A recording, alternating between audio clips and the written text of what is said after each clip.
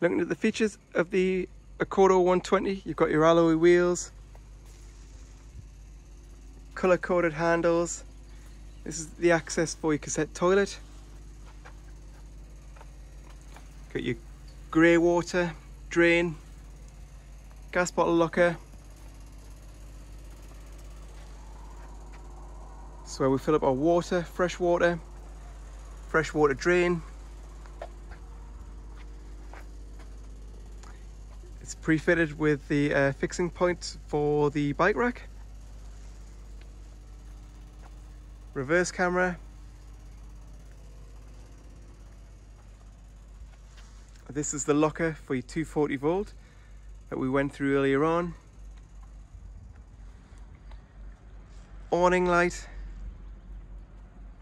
fridge vents, and then habitation door. To fill up our fresh water, what we need to do firstly is to lift the flap up, like so. And then what we can do is get a hose pipe. The hose pipe clips into here. Then turn on our fresh water. Fresh water will fill up. Please ensure that this tap here is in the closed position. So you'll notice that by the little eyelet at the top is lined up. So again, this enables you to put a lock on if you wanted to. And then on this one, when we're winterizing, please always remember to drain it down. We do that by rotating this little knob to the right. That'll then open the valve, and then again the fresh water will come out of here.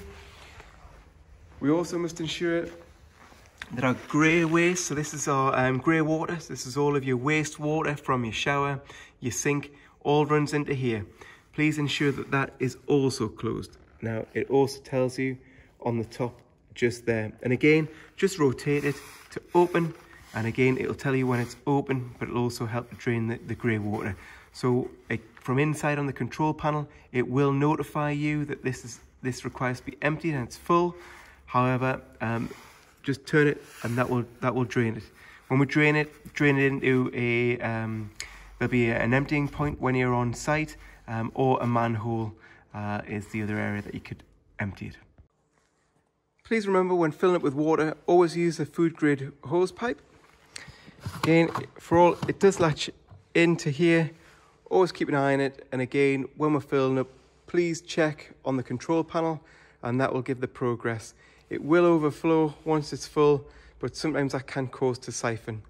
If so desired, some people do put aqua tabs in, which helps to keep the tank clean or to purify the water, but really, as long as these are food grade hose, everything will be fine. The hookup cable is located in the rear box on the passenger side. It is locked, so first we need to unlock it. The lead slots through here where there's a little recess for it, and then again the way in which we connect this, when we're removing it, please pull the lid towards you. That will then allow it to slide out, and then when we're putting it back in, keep it lifted up, and then this top then latches over to make it secure. And then when we're finished, close this and then lock. That just means nobody can get in to unplug you, and it's secure. Cassette toilet is just located in this flap. To release, press the right hand button and the left. The left obviously is lockable as well. To remove this, the cassette, lift up the handle, pull towards you, and then again there is a handle located just on the top which allows us to pull it out. I have put chemicals into it.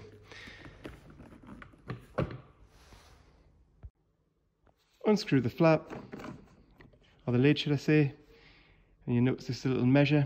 When we're filling it up, don't go to the seal. Please always put your chemicals into here, fill it up to the top mark. You can either use green or blue chemicals, and we recommend green. Green is a bit more environmentally friendly and you can use it at every site. Blue is a stronger chemical, but you can only use it in the UK.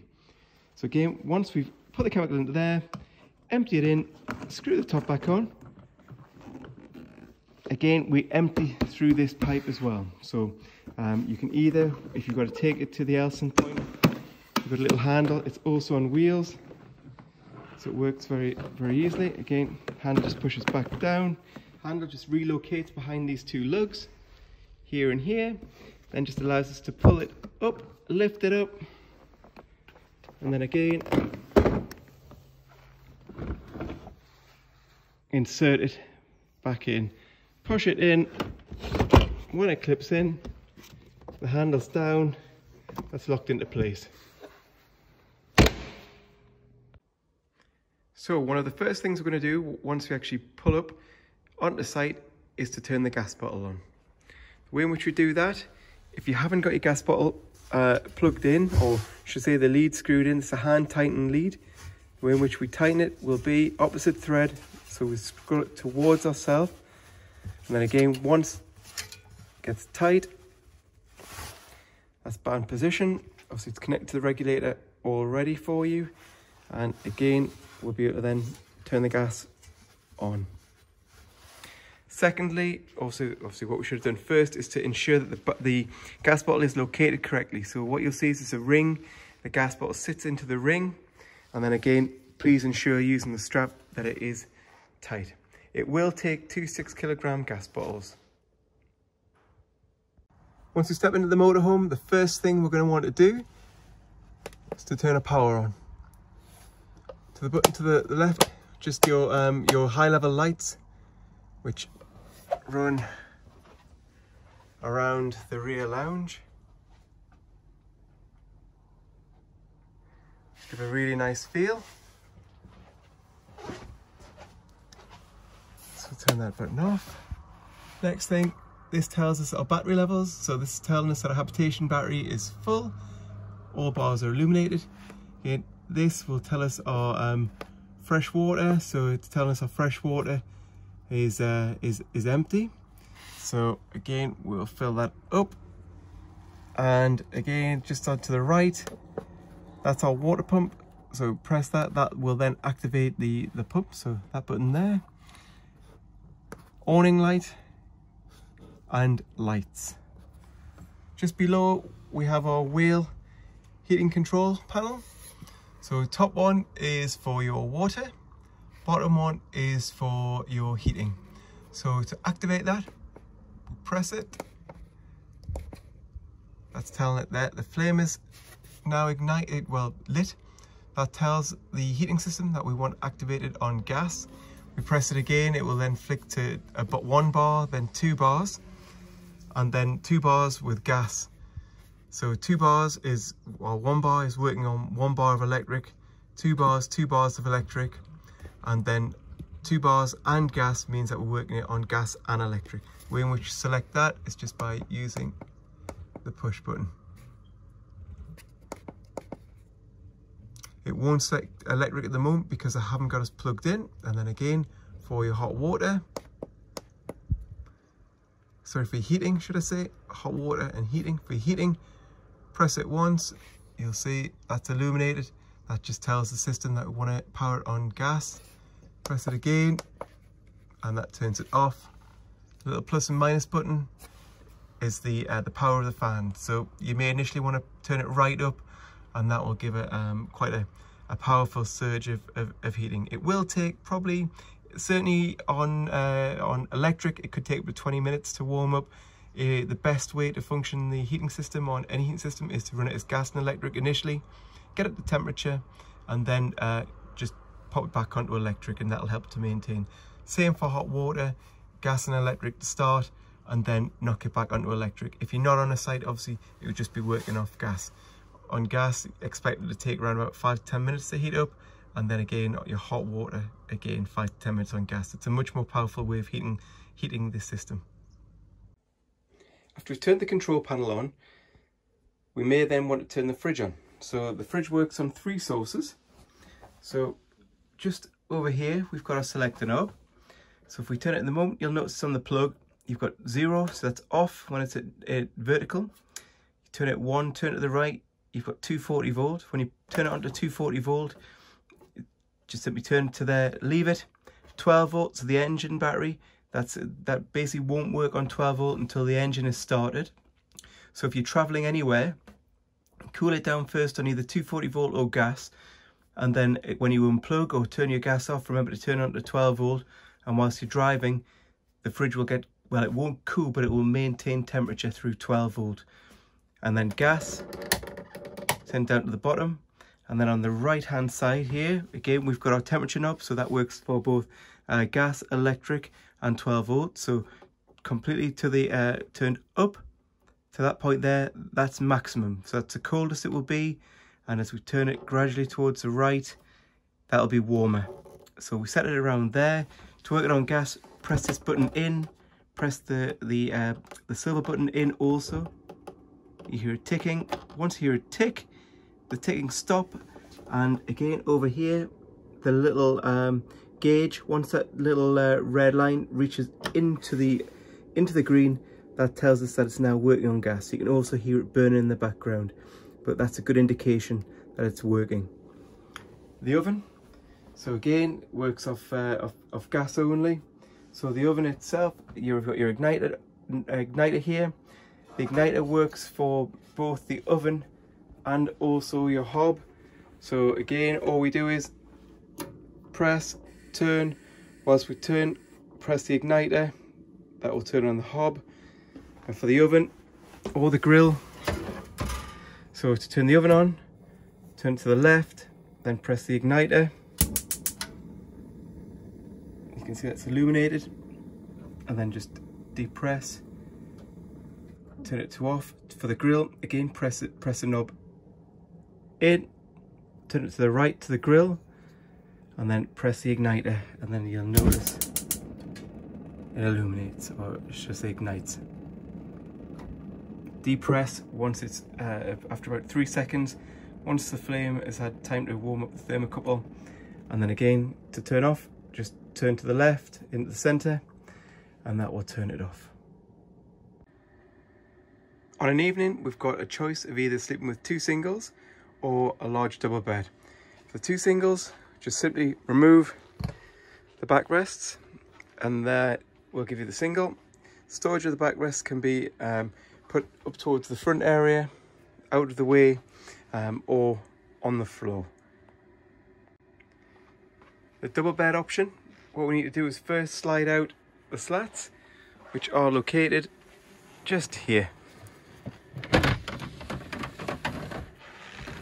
Slide them right out. So the bedroom area looks like so. Then what we're going to do is utilize the backrest. Now, the way in which I like to make the bed, it does take a little bit longer, but if you spin the cushions over, which I'll demonstrate in a second, you get a much flatter bed, much more comfortable. So the bed begins to start to take shape. What I do with this cushion here, you'll notice it's got a rolled edge. When we swivel it, we put the rolled edge over at the far end, just like we've done over here. That'll mean you get a very nice flat bed, which is demonstrated in the next shot. There's your final bed makeup. So again, got a big, huge, large double bed. Windows, all of the windows have blind and fly screen. So the inner one is your fly screen, just pull it down, clips in at the bottom. Your blind, you can put into a couple of different locations, and then it clips in. So there's our blinds down. Put them back up, pull it towards you, and then ease it up. Our windows, you've got the window catchers. Open the window, and then push out each side. You'll see you've got a knob which will allow you to then adjust the window and tension it in a particular position that you want. If during the evening you want it on a airing, you've got a second stage catch that you can put into, which will allow a little bit of circulation of air. Roof lights work in a very similar position, or similar to the windows. We've got our blind, fly screen, and then to put the roof light up, press the little button in, pull the handle towards you, and then you've got a couple of different positions. So that's obviously fully up, and then you can choose to put it into lower positions just by putting it into the actual groove that you can see just there. When driving, please ensure that the roof light is locked down. Make sure the handle is actually locked into location. And again, please also ensure that your windows are locked on all catches. That goes again for the front roof light. Front roof light is a wind up and wind down roof light. Works in a very similar position.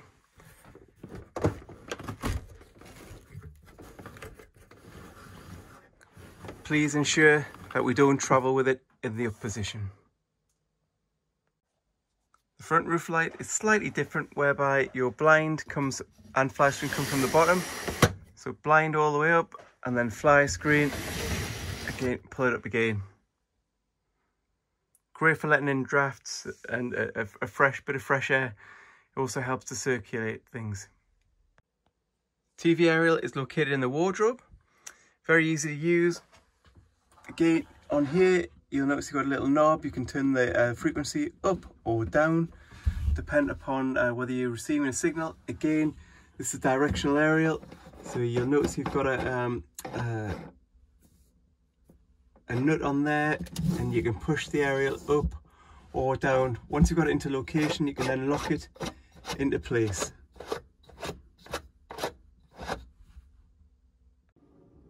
Just opposite your oven and your fridge, you've got, just below your wardrobe area, which is located here, you have a little silver button with a flap. Pull that down. What that shows us is our mains consumer unit. So in here we have all of our trips. So water heater, fridge, charger, etc, etc.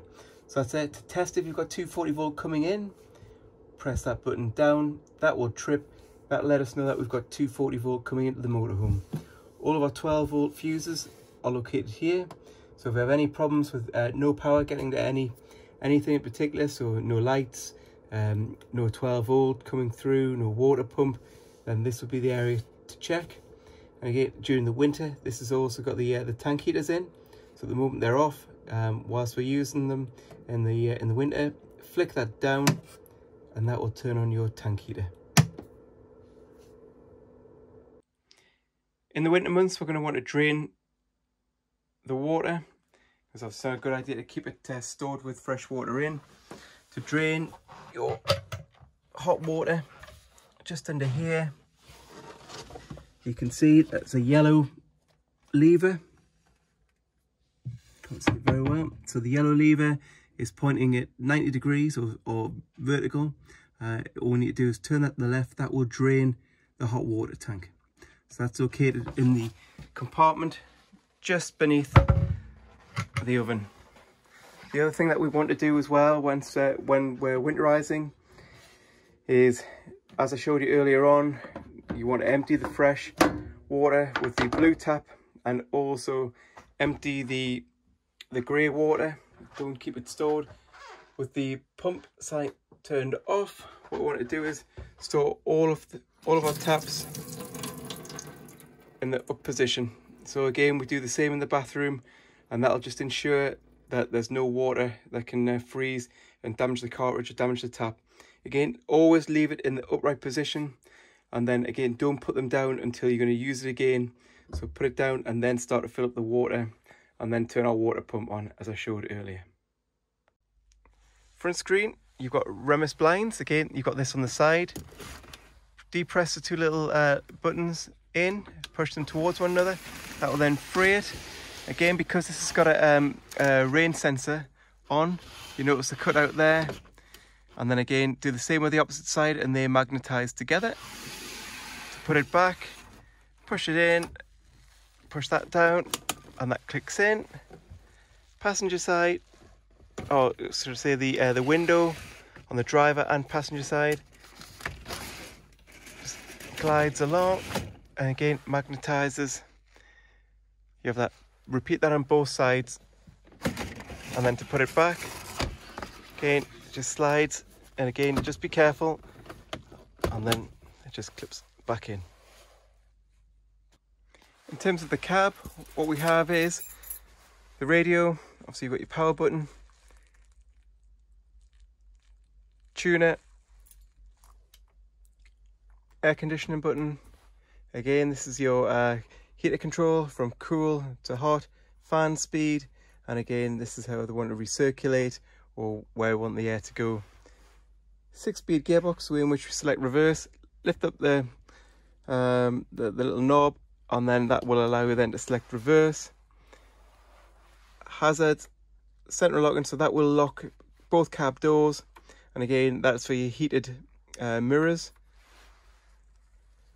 On the steering wheel you do have volume control and also telephone. Just over here on the right hand side you've got two things. One is just down here, this is access to your fuse box, so again if anything does go off, that's where your fuses are located. And then on here you've got your mode, so again that will allow you to select date, time, etc., just shown on there. And on the stalks you've got your cruise control located here, indicators and lights and wipers.